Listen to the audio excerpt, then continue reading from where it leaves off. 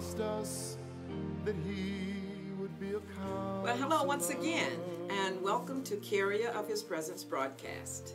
My name is Elder Jessie Darrow, and I will be your host today. For the last 3 weeks, I've been talking to you about a book that I read that I was so inspired. I thought that it would be something to discuss for Black History, but my schedule was so crowded that I could not have the teaching ready for February. And as I thought about it, I said, to be able to speak to a people about their greatness, to be able to speak to a people about the love that God has for us, we don't have to confine it to a particular month. And so in spite of the fact that this is not February, nonetheless, I still wanted to share some excerpts from the book that Torrey wrote on Who's Afraid of Post-Blackness. And Torrey's definition is not for us to disavow the hatred that we've experienced in our history. So when he's making the term post-blackness, he said, no, all the hatred and the Jim Crow laws, the segregation, and et cetera, that we have experienced, it is real. And it has left an indelible mark on our hearts and on our minds as a people. But he is saying that post-blackness is the determination to no longer wear that trauma. And he said, and not to wait for the world to be different for you to live your life in more interesting ways. He said that if we are confined in our own head or in our own minds. So I want to share today with you 2 different topics. And one is I would really like to share what was said in the book about using the word nigger. And then to conclude, I want to conclude this teaching with how to build more barracks. And I'll get into that further in a moment. There was a gentleman in the book named Harry Allen. And his point of view on using the word nigger is, it's a word black males use as a way of affirming mutual low status. And that was really an eye-opener for me. Look at those around you who use the word frequently. Just look at their interactions, look at their goals, look at their overall personality. Because Harry Allen is saying it is affirming a mutual low status. And I can remember I did not feel comfortable with that word as I got into our history and I began to study our history many years ago. I vowed personally not to use the word, and when appropriate, correct someone else for using the same word. What Torrey's conclusion about the word nigger is, he said he can see how the word nigger is an old toxic friend. You ever have someone in your life that you know is just an agitator, someone you ran with, did not mean you any good and did not mean themselves any good? That's a toxic friend. Someone that puts you down, demeans you, talk about you behind your back. That is a toxic friend, and that's how he is analogizing the N word. He said he needs to distance himself from the word because it is an enabler. And a lot of these terms are so interesting to me that I thought the book was very well written. He said the N word, and being around those who use it, he said that the N word is an enabler. An enabler is someone who helps us to remain dysfunctional. I thought the analogy that he used was just off the chain. The N word is an enabler, something that is keeping us from rising up, walking in confidence, walking in assurance that whatever it is that we've set our hearts and minds to do, we're able to do it. But if we have someone around us of a low status and we become a part of that, then we have a mutual low status. And I think it's easier to accept the N word, brush it off as not having much meaning. But it has a lot of meaning, and it does carry a connotation along with it. So he said he needs to distance himself from the N word. And he said it's leading him down a path that is not good. So then concluding, Torrey said, I need to leave the word nigger alone and spend more time with the word that is about empowerment. Think about being around your friends, your associates, and you begin to tell them how wonderful they are. I mean, sincerely, I'm just conjuring up something or being deceptive. But isn't that much more empowering than using the N word and then brushing it off as if it has no negative connotation? Think about how much more empowering it is for someone to tell someone, you've done a wonderful job. Tell someone, I appreciate you. The vocabulary is long and it is endless on words that we can use to empower one another. So before I begin to get into chapter 7, which is how to build more barracks, I hope that you will take into consideration all that have been said these last 3 weeks and realize that we are much greater a people than what we have settled for. And that in spite of all of the scars that we carry, that we can heal and live a better life right here in America. So in chapter 7, Torrey titles chapter 7 as How to Build More Barracks. We know that Barack Obama came across America like a storm. Very few people were prepared for an African-American president. And many people said they did not think that they would ever see an African-American president in their time. I just felt differently. I know that there were many African-American senators. There were many African-American congressmen. Actually, I really thought that Colin Powell was going to be the first African-American president because of the esteem and the integrity that he carries. But I never lost insight or hope of the reality that we would have an African-American president and that I would see one. But there's some things that I know that we have to learn as a people. Barack Obama could not walk around with his pants sagging, 45 tattoos, 15 earrings, talking about yo baby yo, and then expect to excel into the White House. Now, anyone that wants to live that life, I'm not saying that to be demeaning. What I am saying is that there's so much in us as a people that we have to learn to modulate.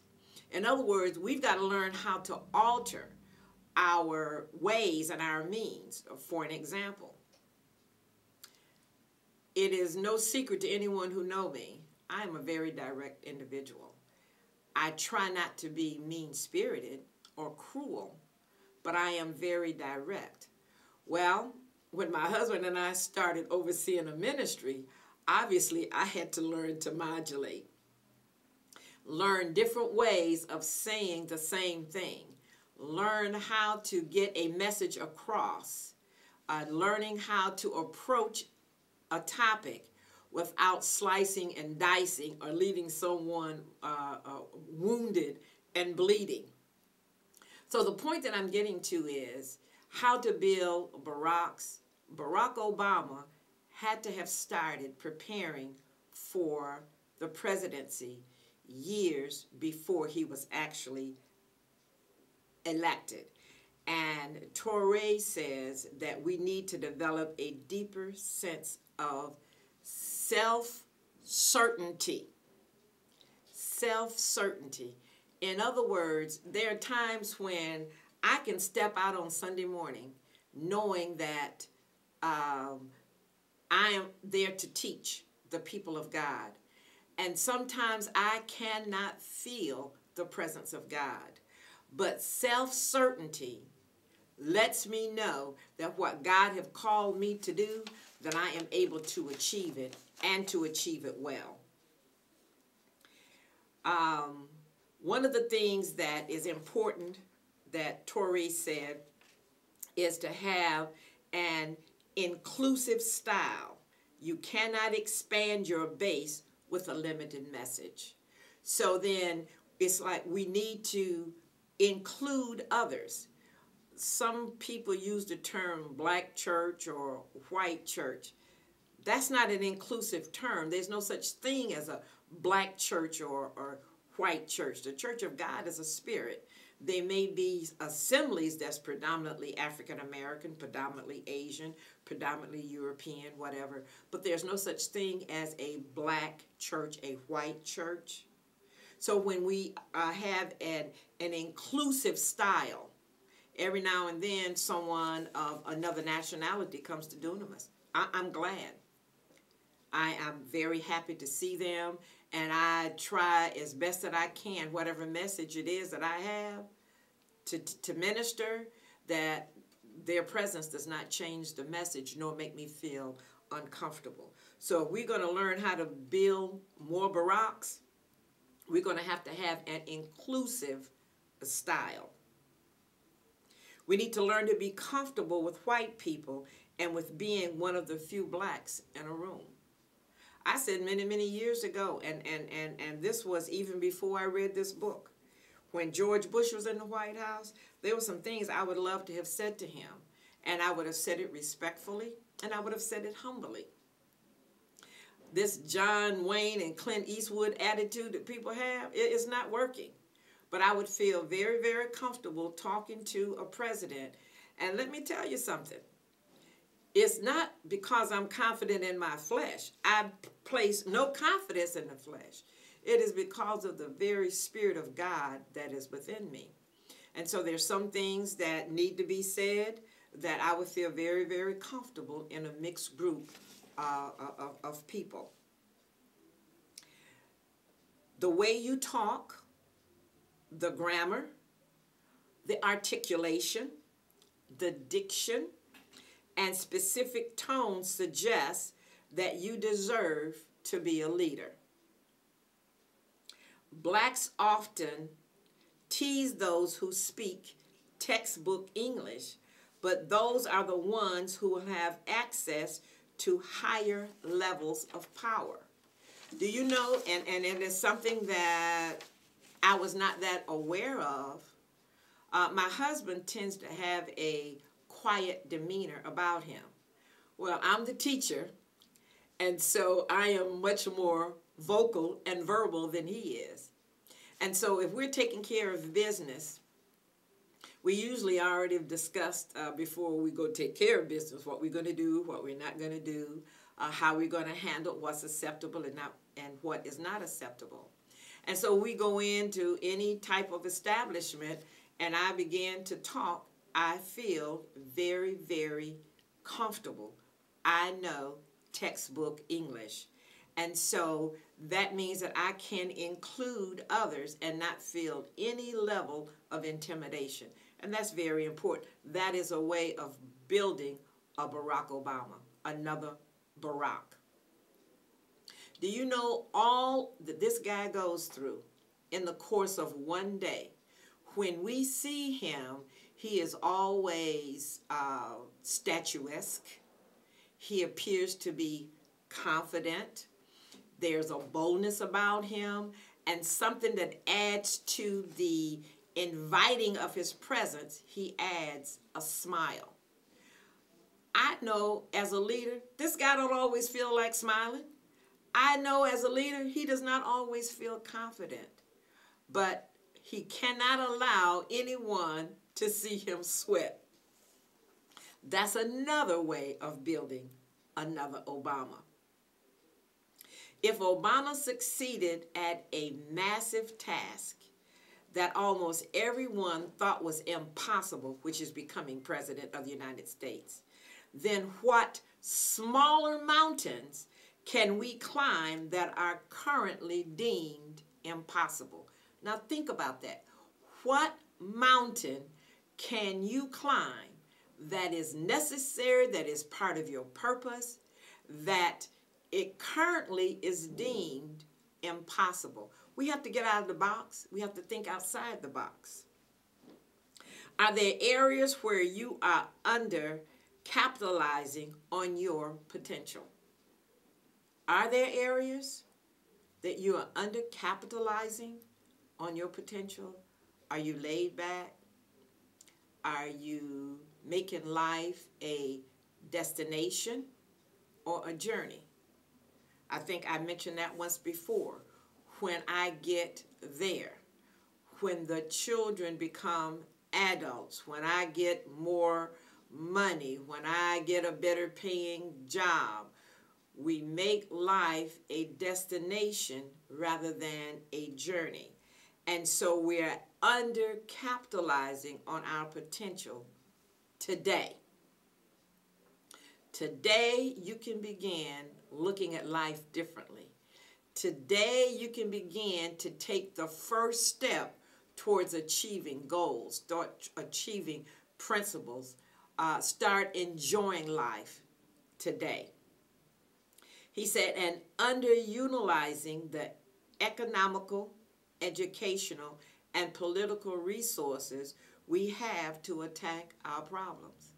It's hard for me to believe that someone who is just barely getting by, going to the beautician, getting nails done, playing lottery, buying beer, all these vices, and not necessarily getting a hair done or getting a haircut, because grooming is very important.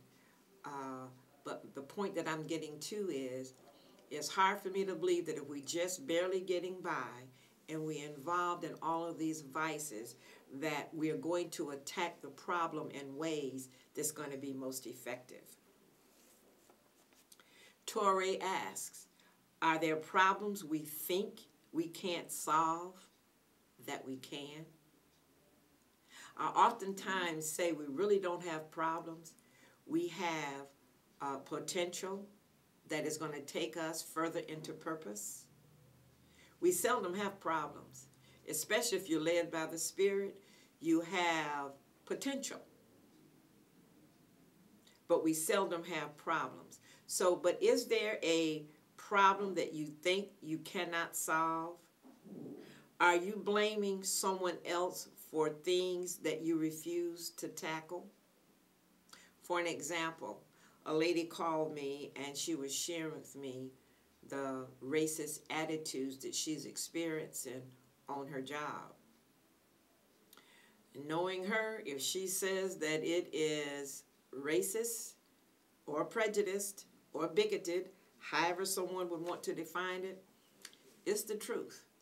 And so I immediately started encouraging her to build her self-confidence, because she's going to be less likely to react to a situation if she spends more time remembering God said He's made us fearfully and He made us wonderfully, that He is with us, that He's not going to leave us, that He's not going to forsake us. So if she can build up her confidence and go into her job with confidence, knowing that the Lord has her back, she don't have to kiss up to anyone. She can just be who she is, do a good job, and make sure that she's covering herself very well. Somehow or another, these kind of situations tend to go away. But to go on the job fussing, raising sand, cussing people out, and that type of thing, it tends not to help a matter. I believe that's one of the reasons why it's so good for us to know who we are and to know that the Lord has our back. Moving on to the next point. It is dangerous to think your limitations are equal to what you think they are. My Lord. It is dangerous to think your limitations are equal to what you think they are. I can remember so many I can'ts.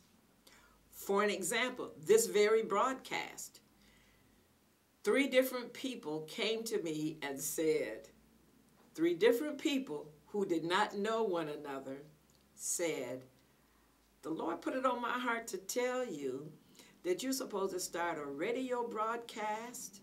The Lord put it on my heart to tell you that you're supposed to start some type of broadcast. And I forgot what the other lady said, but it was the same thing. I didn't think I could do it.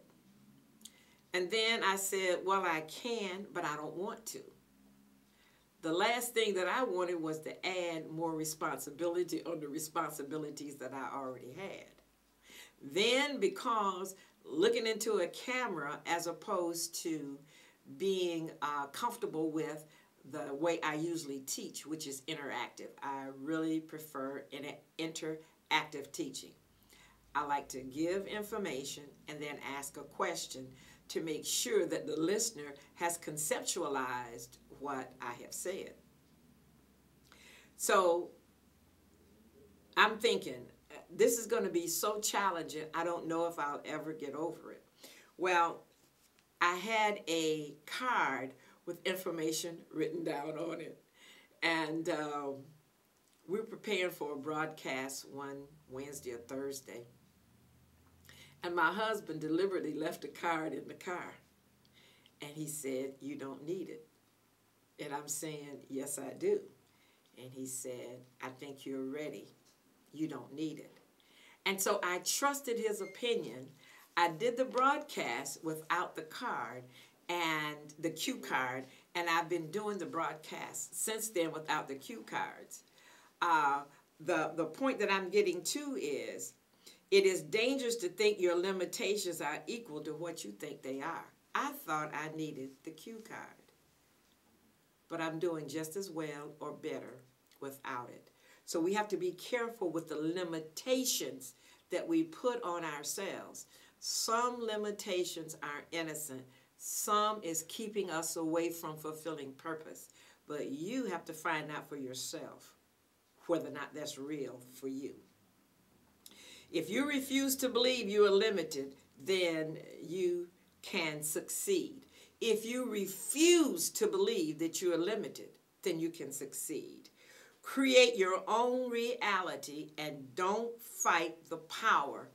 Be the power. Wow, don't fight the power. Be the power. Empower yourself. Empower those that are around you. And you'll be surprised the difference that it is going to make. I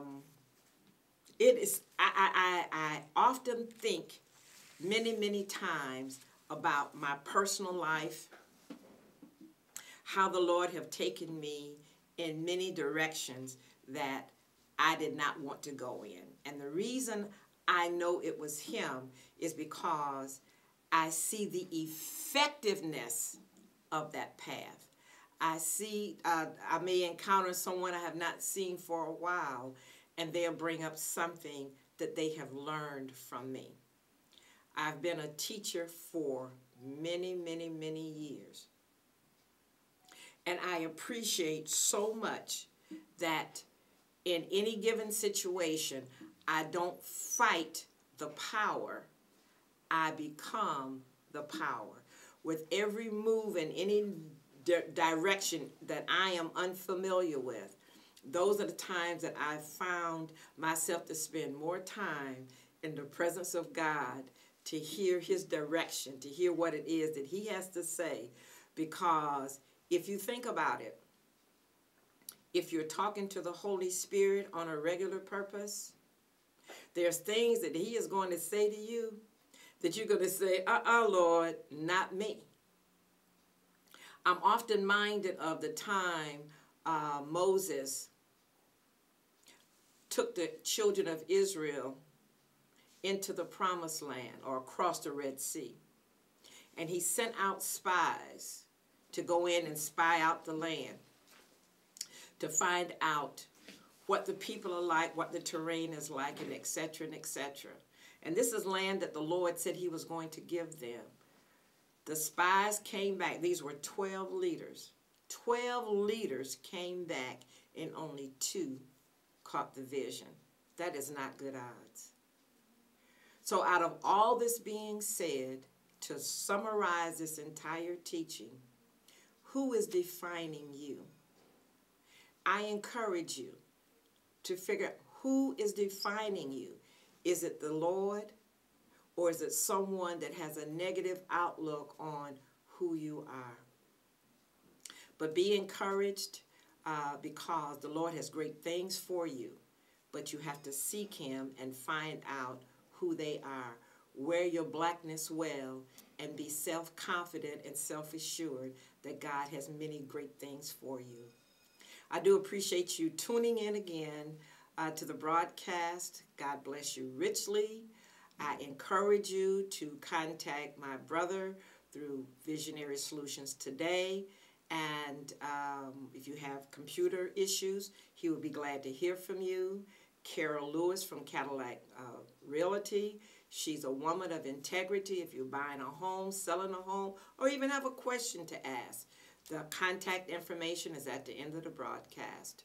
I appreciate my husband so much as well for just always being there as an encourager and as a financial supporter. May God bless you richly. May his grace be with you. And until we meet next week, remember, it is up to you and it is up to me to restore the image of Christ, because if you're born again, you are a carrier of God's presence. God bless you. He promised us that he would be a counselor, a mighty God and a Prince of Peace. He promised us that he would be a father and would love us with a love that would not cease. I tried him and I found his promises are true. He's everything he said that he would be. The finest words I know could not begin to tell just what Jesus